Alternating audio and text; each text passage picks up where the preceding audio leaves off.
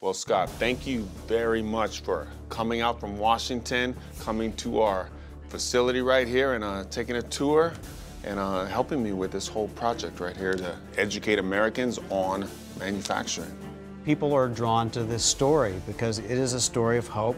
It's a story of resurgence, and I'm really glad it's being told. I'm happy to be a part of it. Shops like yours, on a level playing field, can compete with anyone, anywhere. And all they needed was a chance. The problem that we have is that a lot of politicians simply wrote it off and said, let's do services, let's do Wall Street. Other people can manufacture. That's just not fair, it's not right. It would make our country weaker. And I'm glad that you are showing them it's possible to succeed and to be on the cutting edge.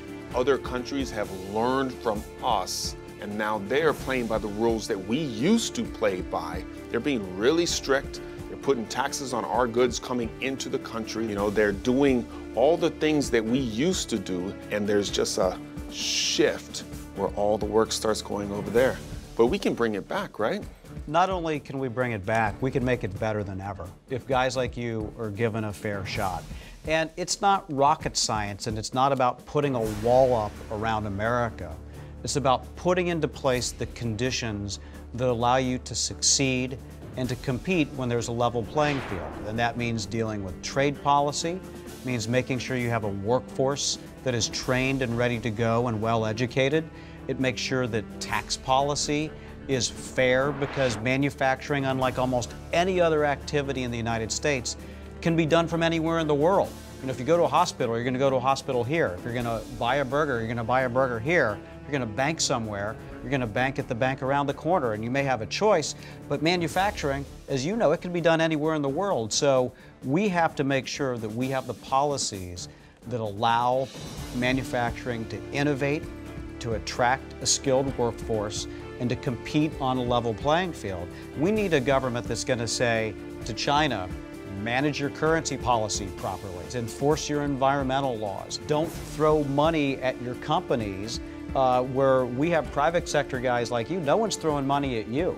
And I think on a level playing field, you're going to win. Well, we're showing that we can compete right here on national TV. And there's a huge amount of companies just like mine all across the nation with great machinists, great manufacturers, all building products. And if our government actually got behind us and lifted us up and put rules in place, we're going to soar right into the future. That's the voice we carry to Washington every day. And it's not about Democrats, Republicans, people from California or from Florida.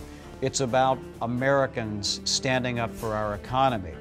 And in addition to holding our politicians accountable, there's something that every citizen can do every day. And that is pretty simple: buy American. It's not possible all the time, but if you actually look at the label, make a conscious decision to search it out, you're going to be able to do more. And we know that if Americans buy more American-made products, we're going to put hundreds of thousands of more people to work in our own country. You know, Scott, that's a great point. And that is literally the reason why we made this TV show. We wanted to show the industry. We wanted people to be able to look into the industry and see there's real workers making American products all over this great nation. There's so many different things just in this one TV show, and we're just one company. But that is American manufacturing. And it is like a breath of fresh air, because over the past couple of decades, as you know, Titan, we've seen more than 5 million manufacturing jobs. 1 out of every 3 disappear in this country, and we've seen a lot of people give up on it. But what I've seen on your shop floor is a lot of hope. And so if there's a message out there, it's that for kids, there are going to be opportunities in manufacturing. In fact, there's going to be millions of opportunities, and these are good jobs, and you're working with your hands as well as with your mind.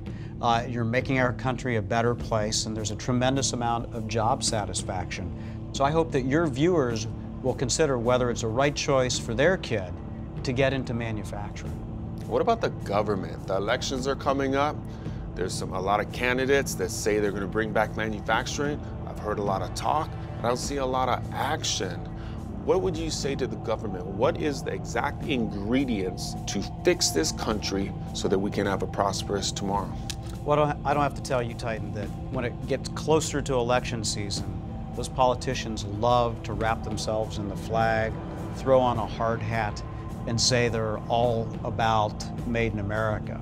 But it's what they do that really makes a difference. And that's where I think viewers and supporters can really have an impact here, can connect with us on Facebook, on Twitter, on our webpage, learn the facts about manufacturing in every state across the country, and then encourage the elected officials to support pro-manufacturing policies, a level playing field on trade, investing in our workforce, rebuilding our crumbling infrastructure, and using American-made products, iron and steel, to do that. If we do those things, again, that's not rocket science. We can help to create millions of new manufacturing jobs right here at home.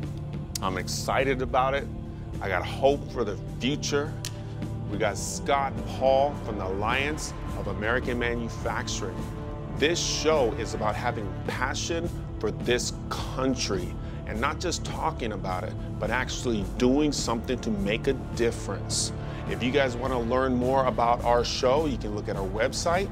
If you want to learn more about the organization that Scott Paul's with, the Alliance for American Manufacturing, you can find it at AmericanManufacturing.org. And together, we can keep it made in America. Keep it American built. Thank you so much. Thanks, Titan. Thanks for all you do.